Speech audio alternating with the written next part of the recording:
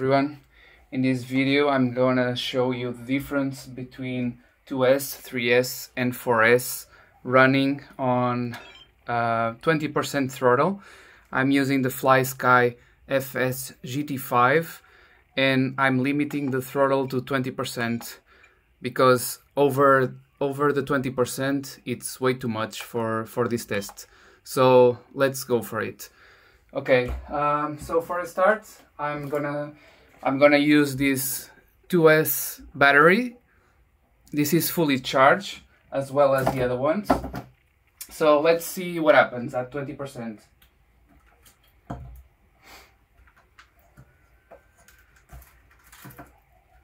Okay.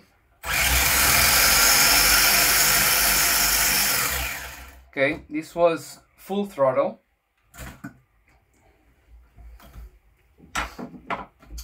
For 3S, I'm using this battery. Okay.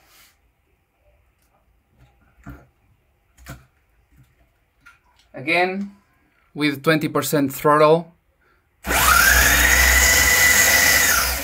you can easily tell the difference. It's way different than with the 2 cells only.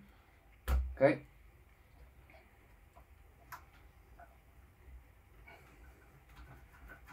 So, and to test 4S, I don't have a 4S battery, so I'm using two equivalent 2S batteries.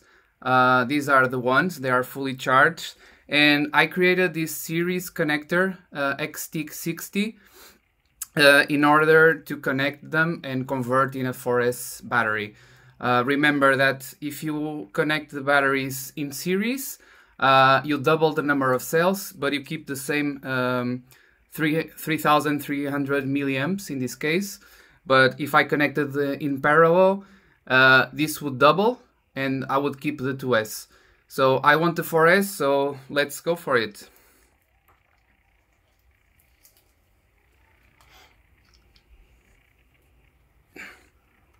Okay.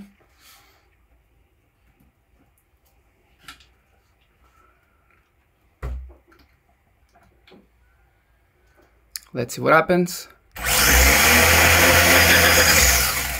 As you can tell, it's way faster with the 4S. Okay. So let me show you what I'm using.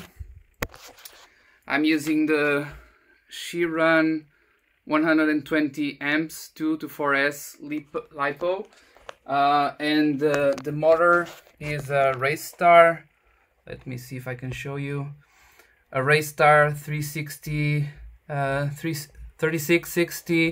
3800 kilovolts. So this is what I'm using, and I hope this helps you understand what is the difference. What difference does it make a battery when you connect it to your RC car?